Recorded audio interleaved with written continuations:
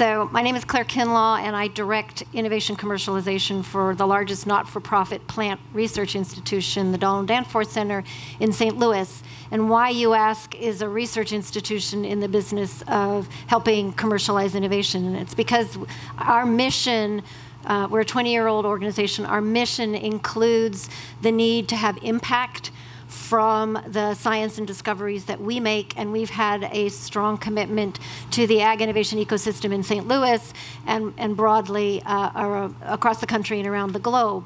And what I'm going to tell you about today, it's a little bit of a change up from the topics we've had so far. We manage a program in partnership with corporate philanthropic funding from the Wells Fargo Foundation, essentially to validate early innovations in agriculture technology. We do that with their funding and our science and infrastructure. So I'm going to give you, I'll give you some details about the program that we run, but if you take nothing away other than this, if you're an entrepreneur in the audience, if you're an investor in the audience, if you're a stakeholder who interacts with worthy ag innovation companies, the program we manage may be of interest and value to you. So please take the opportunity to come talk to me during this course of this conference. So the Wells Fargo Foundation and their initial partners, the National Renewable Energy Labs, wanted to have a positive impact on the environment with their corporate philanthropic funding, and they looked to fill a gap for very early stage companies whose risk is still very troubling to investors. The technical risk is still very troubling to investors and very problematic for customers.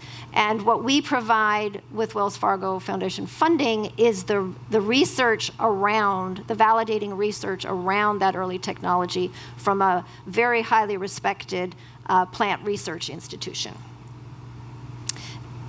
Wells Fargo, National Renewable Energy Lab, and the Danforth Center are the partners. We're the technical partners for the ag track. There is another whole track that we don't need to talk about today, which the program was founded on for commercial buildings and housing, all with the eye towards impacting the environment favorably for energy consumption, water quality and quantity, soil, air, et cetera. Okay, so on the ag track side, we are a plant biology research institution, so innovations need to have some need to explore plant biology, plant imaging for performance, something like that. We've had to date, and probably will continue to have, essentially 3 very large areas. And I would argue that most innovations in agriculture, whether the entrepreneur owns it or not, probably still does need some plant biology. So that's where we can come in to be helpful. But big buckets, anything to do with plant science, anything to do with crop enhancement, crop performance, and then anything to do with sensing and decision-making through software, hardware, et cetera. Okay, the program is about 5 years old. It's had a strong impact, a reputable reputation on the commercial building side. We're only a year into the agriculture side, so we'll track how well we do in terms of follow-on funding for the companies, exits, all those kind of standard impact metrics. So from a company standpoint, the experience within this program starts with an onboarding experience. There's a project. It's unlike any grant opportunity that you would normally apply for. The entrepreneur doesn't actually propose the specific project they're going to do. They propose an aspiration, and there's a mixing of the minds between our science, our capabilities, and where their company needs to go. So there's a bit of project scoping in the middle. The project gets locked down. They roll through the program for about a year. There's opportunities for some follow-on funding, definitely relationships for field beta testing, and then the third option for companies in the program is that they simply flow through the program and exit. Okay, so I've had a couple conversations, and people ask me, what's the right stage for companies in this program? And it's really broad. It's early. It's early enough it could be a second or third track of product for a company that has some traction in the market. It could be a full-blown, very early startup. Has to be a startup company. It can't be a university or academic institution project. It has to be a full-fledged commercial entity before they can come into our program. But we have companies in a range of actual early stageness.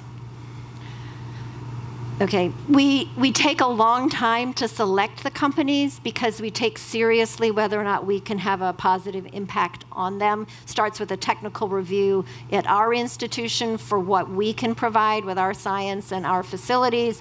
It also gets reviewed by the funder, the current single funder, the Wells Fargo Foundation, for adherence to their mission, very broad environmental benefit.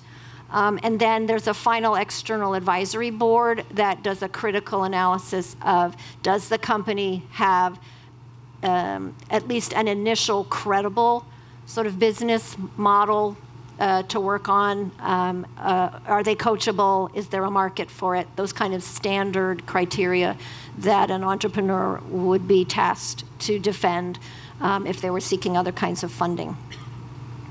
We are more than a grant opportunity for the entrepreneurial companies. We are also an ecosystem builder. So in their wisdom, the program funders take seriously building the ecosystem. And so the companies are referred into the program. It's not an open solicitation, so we're always on the look for channel partners. So again, my call for investors and stakeholders who deal with entrepreneurs at some quantity. But there is a carrot for working with us, and that is there is an initial tiny award of $5,000 to the channel partners and the opportunity to compete for a somewhat larger $100,000 award to do pretty much anything that's creative and credible for enhancing the ecosystem in which that channel partner resides. Okay, so here's just a quick map picture of where our current channel partners reside. We are, by and large, a US domestic with some Canadian connection to date. There's no reason that the program couldn't expand globally, but it probably won't in the next year. We have gathered our channel partners together, and they tell us that it's sort of a fruitful opportunity to network and continue to build this whole ecosystem.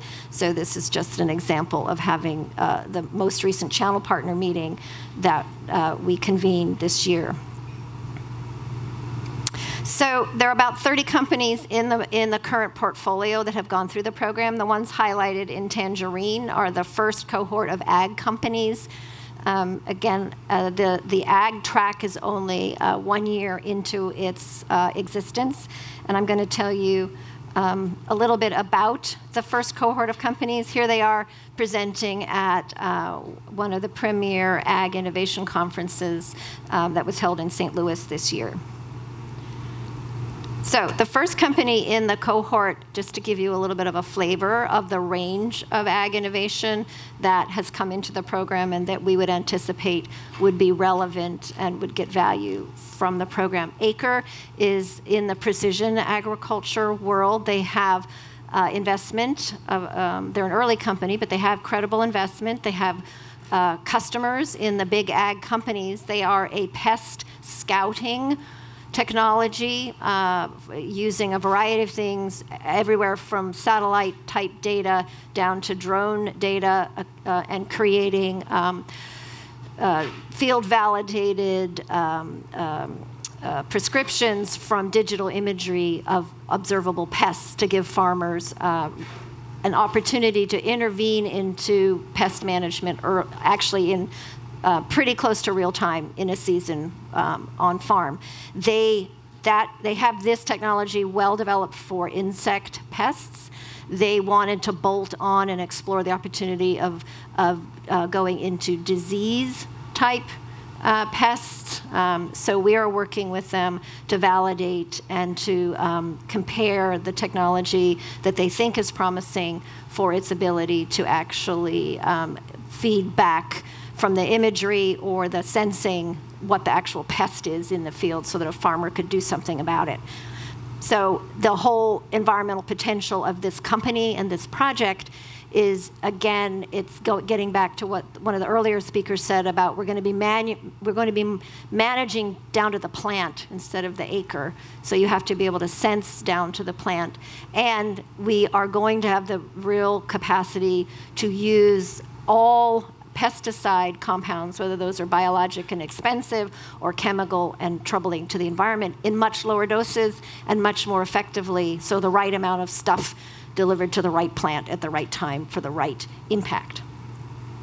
Covercress is completely different than acre. They are a crop domestication and a crop commercialization. They're a cover crop to go into Midwest commodity fields in between corn and soy plantings, both for the soil benefit, but their ingenuity is around the business model to actually produce a crop that will make it easier for farmers to adopt this environmentally beneficial crop, because they will get, it will be easy for them to do so, and they would get an additional profit from having that third crop in the rotation. What we're doing and the environmental impacts of cover crops on soils is quite well documented. The project that we're doing for them is twofold. One is anytime you start planting any plant in some high density or in large acres, you are going to attract pests. It's a pipe dream to think that you can plant something anywhere in large quantities that will not attract pests. So you have to get ahead of that curve. And so we're helping them identify biological solutions for some of the pests they anticipate and have begun to see. But furthermore, we're helping them with some cutting edge, essentially crop breeding technology, so they can exquisitely time the point in the season where this cover crop would mature and could be harvested and be way out of the way for the next crop. Again, making it commercially beneficial for the farmer. Intrinsics Bio is also a beneficial biologics company. This company actually has a suite of microbes that will help crops. They colonize crops, and they help crops essentially fix nitrogen from the atmosphere. So legumes do that, but that's an exquisitely host relationship with the microbes that takes a whole modification of the plant to make specialized structures, et cetera, et cetera. These are more generalized microbes that take up residence inside the plant tissue, but still allow the crop and a wide variety of crops, non-leguminous crops, to benefit from that ability to take nitrogen from the atmosphere where it's abundant but not usable to most crops. And again, eliminate the need for such large quantities of costly and environmentally questionable chemical fertilizers. Renaissance Ag is the newest company. This is actually a spin-out from the Danforth Center. It is also a biological pest management product. It is in the arena of something called RNAi. It's a very environmentally neutral kind of compound to replace a variety of very human toxic kind of chemicals that have been applied across agriculture acres. And what we're doing for them in the research project is helping them speed up the way that they can screen for their products. So fast, large-scale screening, so that they can continue to put products into the pipeline.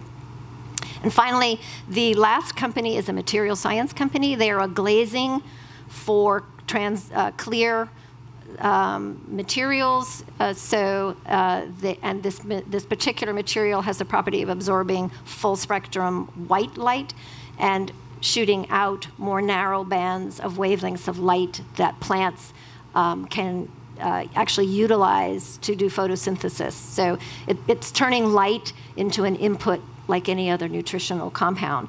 And we're helping them develop, again, fast screening of their products by doing the screening on photosynthetic algae. I'm going to skip talking about the Donald Danforth Plant Science Center. I've told you about our mission. I'd be happy to tell people more about who we are if you don't already know. But again, if you're an entrepreneur and investor, or you deal with a lot of worthy entrepreneurs in this whole ag innovation space, I would really love to talk to you during this conference. Thank you very much.